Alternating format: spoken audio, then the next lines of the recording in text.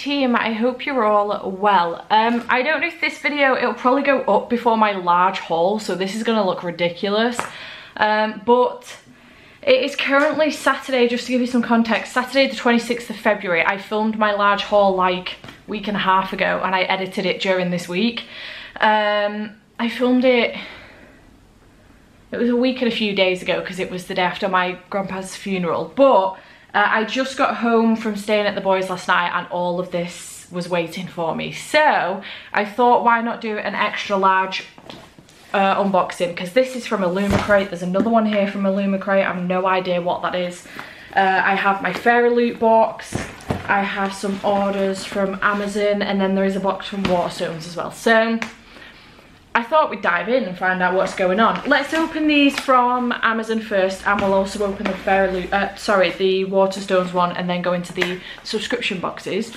I think these are a combination of me getting myself stuff and also some gifts, possibly.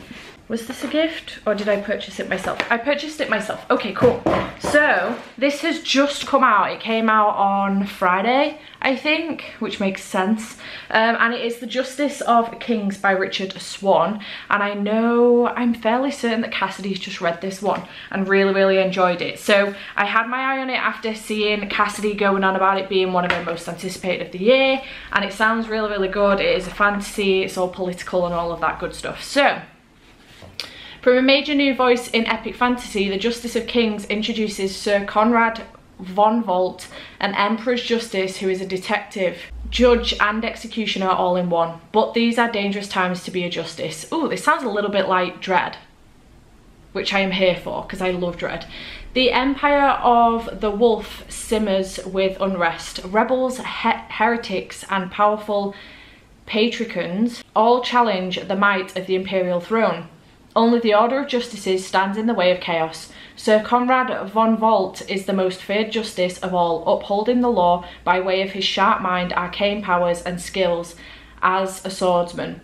At his side stands Helena Sedanka, his talented protege, orphaned by the wars that forged the empire. When the pair investigates the murder of a provincial aristocrat, they unearth a conspiracy which stretches to the very top of the imperial society.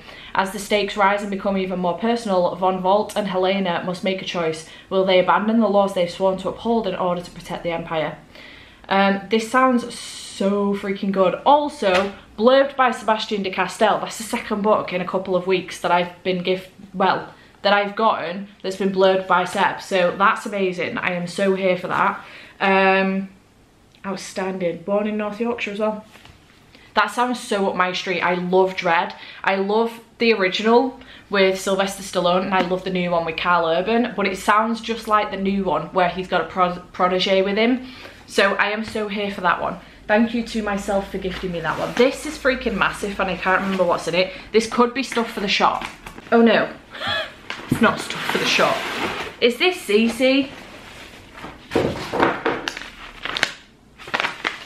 It's Cece. Thank you for being a doll, love you, and because congrats from Cece. Cece, I love you more. I really do. Okay. There's two in here and this one is very heavy. What have we got? Ooh. Oh, she's adding to my collection. She sent me Ghostly Tales. I'm fairly certain that Cece's the one that wrapped up Jade's collection of these as well. These are collections of anthologies and there's so many different types. I got myself the Celtic ones and I think I got, I was just sent the Winter Tales ones and I also have the Nordic Tales one and now this is the Ghostly Tales one. So I'm excited about that. Thank you Cece for that one. So pretty. And then we also have, I'm so hungry. I'm not eaten yet today. Oh, Greek Myths. Okay, this is by Jean Menzies. Jean has a YouTube channel. I will leave a link to Jean's channel down below because off the top of my head, my apologies Jean, I don't know her channel off the top of my head. But I've had my eye on this for such a long time now since she published it, which I think was maybe a hot minute ago or maybe last year. 2020, so a couple of years ago now, and I have had my eye on it, but I've never really been into Greek mythology. However, I feel like this could be a perfect way for me to get into it. It's all done in very, like, you know, in such a way that it really explains it very nicely, and I love picture books like this. You know, like, I don't particularly like books that are explaining things to you and they're just words after words after words. I love it when there's graphs or pictures or whatever, illustrations, you know. So I feel like I'm gonna learn so much from this, and it might open my eyes a little bit more, and then it might open my reading a little bit more into more Greek mythology, like books, retellings and stuff, because I found myself DNFing 2 Hades and Persephone books now and I'm really sad about it. So and I think it's possibly because I don't know the original story at all, so I was hoping that this would help me along. So thank you so much, Cece, for both of these. You are an angel. 2 very gorgeous books to add back to my collection. And then this one is also very heavy. Cece, this better not be you again, man. No, it's not. It's for Daisy and B. It's me. Labels for Daisy and B. That's work stuff. I knew there was probably something in there somewhere. Okay, so let's see what's come from Waterstones. This is a pre-order, so I can't remember what it is. Oh, I remember now. So this, I'm fairly certain, if I remember correctly, or maybe I've got it wrong which one this one is. Oh no, it is. Okay, so this is At the End of Everything by Marieke Nijkamp. I will look into how you pronounce that name correctly. My apologies. But this, I can't even remember where I got the recommendation from for this. It was probably like Kayla from Books and Lala or Hayley from Hayley and Bookland, I think. If that's wrong, my apologies. And if it was you, let me know. But it sounds really, really good. This is following a juvenile detention centre, juvenile treatment centre, it says. They've been left to die, can they figure out how to live? Okay, the Hope Juvenile Treatment Centre is ironically named. No one has no hope for the delinquent teenagers who have been exiled there. The world barely acknowledges they exist. Then the guards at Hope start acting strange, and one day they don't show up. But when the teens band together to make a break from the facility, they encounter soldiers outside the gates. There's a rapidly spreading infectious disease outside, and no one can leave their houses or travel without permit, which means the group is stuck at Hope. And this time, no one is watching out for them at all. As supplies quickly dwindle and the deadly plague tears through their ranks, the group has decided whom among them they can trust and figure out how they can survive in a world that has never wanted them in the first place. It sounds super interesting, despite the fact that it is very close to home, considering we've been going through a friggin' pandemic the last few months anyway. But it looks like there's mixed media in here as well, phone call between characters, kitchen inventory lists, things like that. So I'm really fascinated by this one, and again, can't for the life of me remember who it was that brought my attention to this one, but it's obviously just come out, so thank you to me for getting that one. Then I have this small box from Illumicrate. No idea what's in it, not a Scooby-Doo, unless it's time for the After Dark box again. Sorry, Afterlight box. After Dark? Oopsie. Oh, it is time for the Afterlight box. This is the Afterlight box. So Afterlight is a adult romance quarterly book club from, this smells delicious, from Illumicrate. I don't know why I struggled so hard with that. So this is why it smells delicious. Lunar and Wild. What is it? It's a little pouch to start off with. Oh, there's a stone. Crystal. Oh, we got a crystal. Very nice. Oh, it looks like a little tarot card. Oh, the company is Lunar and Wild, so there's this little tarot card that says I am worthy of love. Nice. And then in here we have rose and pink pepper hand poured wax melt made with coconut and rapeseed wax and a blend of 100% essential oils. I think it's in the shape of a moon, but this is so pretty. And there is also a scroll in here as well. I'm not sure what's in the scroll. I don't know whether I want to open it or not. It looks really, really nice. Oh, it gives you some little, oh, it tells you about your crystal, which is a rose quartz, and some other little bits and a ritual that you can do. Really cute. Very nice little pack going on there. Just chuck that in there, I'll sort it out later. Very nice indeed. That's adorable. It smells so good. And then we have a tote bag which says, though my soul may set in darkness, it will rise in perfect light. I have loved the stars too fondly to be fearful of the night. Sarah Williams. I'm unsure what book this is from. So let's do a tote bag. Oh, it doesn't say specifically what book it's inspired by, if any, but very pretty. And then we have the book itself, which is a hardback. I've had my eye on this book and I was going to pre-order it until I realised that it was probably coming in one of these boxes. So it's Delilah Green Doesn't Care by Ashley Herring Blake, and I'm so keen on this. These are beautiful sprayed edges. The original cover for this one, I'm fairly certain, is pink. But it's really pretty, and inside it says here's to happily ever after for all kinds of love, from Ashley, which is so nice. And there is also a dear reader letter as well in there from Ashley too. And this one says, Delilah Green swore she would never go back to Bright Falls. Nothing is there for her but memories of lonely childhood. Her life now is in New York, with her photography career finally gaining steam and her bed never empty. Sure, it's a different woman every night, but that's just fine with her.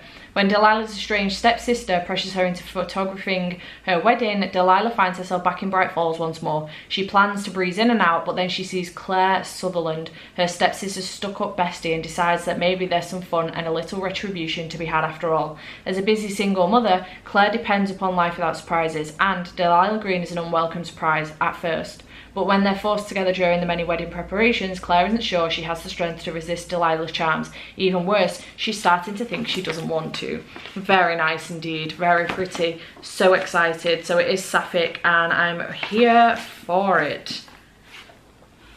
Lovely. Great job. Okay, so that's one box from Illumicrate done. So let's stick with some consistency with Illumicrate. I assume that this will be February's box. Yes. And I do have a discount code for you if you would like to get some discount with Illumicrate. I will leave the code on the screen just here now. And also leave a link to Illumicrate in the description box down below if you want to go and check them out along with my code. Illumicrate are a science fiction and fantasy book subscription service that sends you a box every single month with a YA/adult sci-fi or fantasy books. And they do such a good collection of things as well, and I really love them. So this is Bad Blood for the month of February. I'm just going to leave that open in case I need to check anything, because that's the spoiler card. Chuck that over there. Okay, so what is this? Okay, it's Butterfly Dust Bath Bomb Sweet Orange Fragrance. Very nice indeed. And this has come from Little Heart Gifts, and it says inspired by the poison Yelena is given by Valek in Poison Study. I don't know what Poison Study is. I haven't heard of it, so I don't know. Not sure. Then we have this box that says Medusa on it. I assume it says Medusa on it anyway. Medusa Shield Trinket Tray. Ooh, that's very pretty. How pretty is that? Very nice. This is done by Rachel Ross. Protect your trinkets with this dish. Very pretty indeed. Love that. And we have a relatively large white box. Oh, it's a tumbler. I love me a tumbler. I use these all the time. So this is LaSalle Station, I think. Proudly Independent. And it is inspired by a memory called Empire. I haven't read that one either, but it's done by Forensics and Flowers. Very pretty, very nice tumbler. I love a good tumbler. You can never have too many tumblers, I don't think. Just chucking all my shit over the other side. Then we have this little pack, and it says, if longing is a madness, then none of us are sane. By Nina Varela. Oh, I assume this is inspired by Cryer's War / Ironheart. Am I correct? Yes. Success, I know one of them. This is one of the books that's on my TBR for final book support group, essentially, because I've read Cryer's War, but I haven't read Ironheart yet, so there's that. And then we have a teeny tiny little pouch, and in here we have, oh, some coins. Alex and Henry from Red, White and Royal Blue. Very nice. I did enjoy Red, White and Royal Blue. I wouldn't mind rereading it at some point, to be honest. And then we have the book, which is, ooh, look at those edges. Very nice indeed. A River Enchanted by Rebecca Ross. Very, very pretty cover. Your presence is required at once for urgent business. Please return to Candace with your harp upon receipt. Look at those end papers.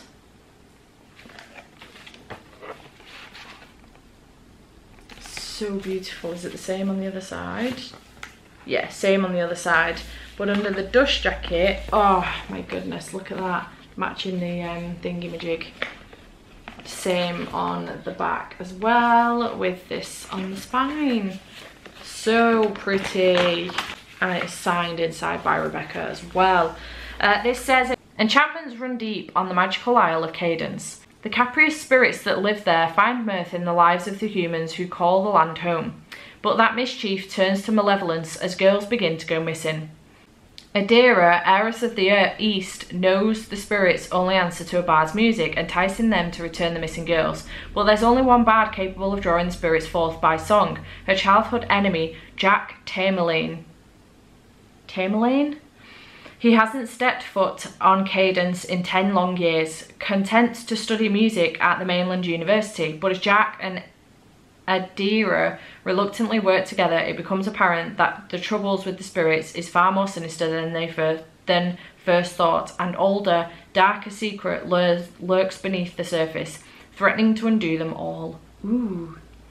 An alluring and rich tale at once, fast-paced mystery and a love story as warm as a hearth. Ava Reed.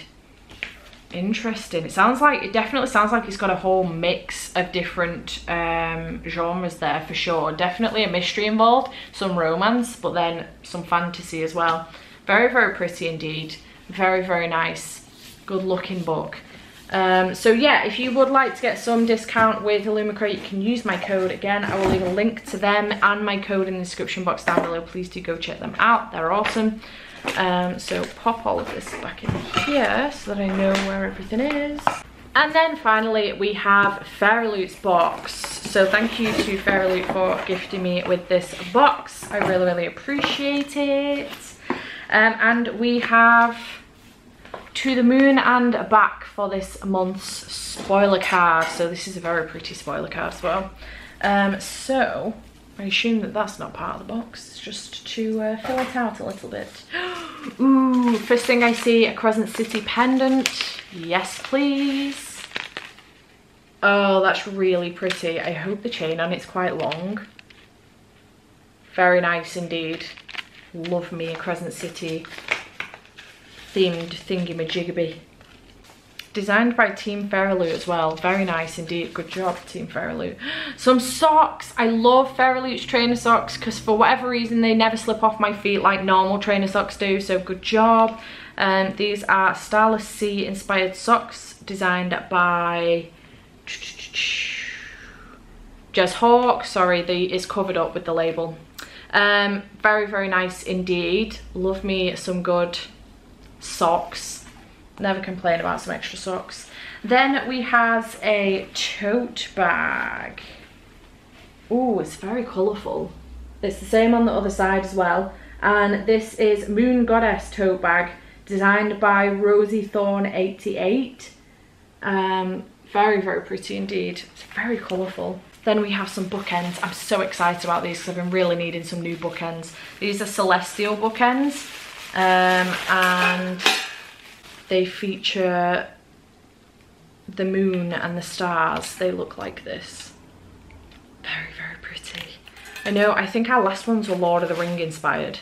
Lord of the Rings inspired, if I remember correctly. Then we have a illustration card, which is from Wicked Fox by Kat Cho, which is a book that I have read. Again, Vicious Spirits is on my final book support group TBR, because I've not read it yet. And this month's collection of tarot cards are the Queen and King of Pentacles featuring Mustang and Darrow from the Red Rising series by Pierce Brown. So very nice indeed. And then the book. Yay! We have, can I get it all out in one go? Yes. We have the bookmark that matches the spoiler card as always. We have the fairy scoop, I'll go through that in a second. We have a Dear Reader letter. This is really, really pretty. Very pretty indeed. And then we have Daughter of the Moon Goddess by Sue Lynn Tan. This is very, very pretty. A retelling inspired by the Mid-Autumn legend. We have dark edges, holy crap. Sorry.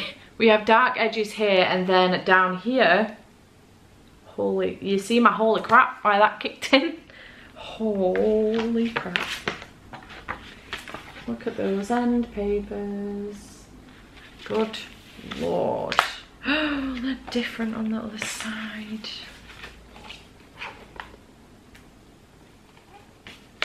This is an incredibly pretty book. Is there anything under the dust jacket? Oh, so pretty. Very nice. And it's signed as well by the author. So this one says, there are many legends about my mother. Raised on the moon, Xingyin was unaware she was being hidden from the Celestial Emperor, who exiled her mother for stealing the elixir of immortality. But when her magic flares and Xingyin's existence is discovered, she is forced to flee her home, leaving her mother behind. Alone, powerless and afraid, Xingyin makes her way to the Celestial Kingdom, a land of wonder and secrets. In disguise, she trains along the Emperor's son, mastering archery and magic despite the passion which flames between them. To rescue her mother, Xingyin embarks on a quest, confronting legendary creatures and vicious enemies, but when forbidden magic threatens the kingdom, Xingyin must challenge the ruthless emperor, leaving her torn between losing all she loves or plunging the realm into chaos. Inspired by the legend of Chang'e, the moon goddess, this captivating debut weaves Chinese mythology into a sweeping adventure of love, family, immortals, and magic. It sounds wonderful. I'm just hoping that the writing style will be up my street, because it does look incredibly flowery.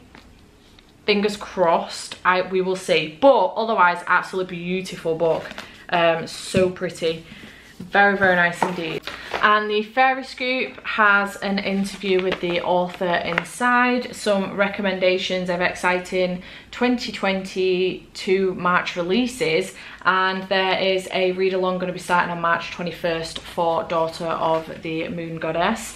And March's theme is Threads of Fate. If your life was predestined, how far would you go to change it? This box is dedicated to characters who fight against destiny and take control of their own fate. You can expect items inspired by Cersei, the Raven Boys, Ray Bearer, and our featured book of the month. We are thrilled to reveal that there will be a deck of foiled playing cards inspired by 6 Crimson Cranes, Daughter of the Moon Goddess, Jade Fire Gold, and Only a Monster, with artwork by Naivu.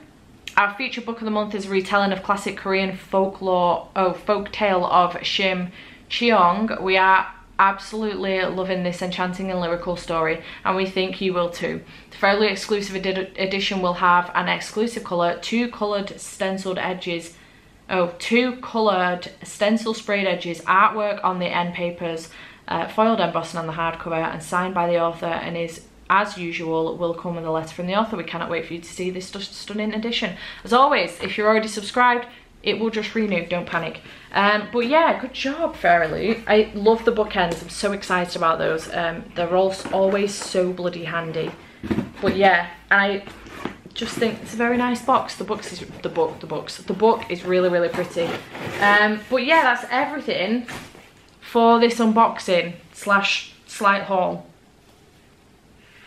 Impromptu haul as well. I'm constantly wearing this jumper now, It's featured in most of my videos. I would make apologies, but I'm not gonna because it's super comfy.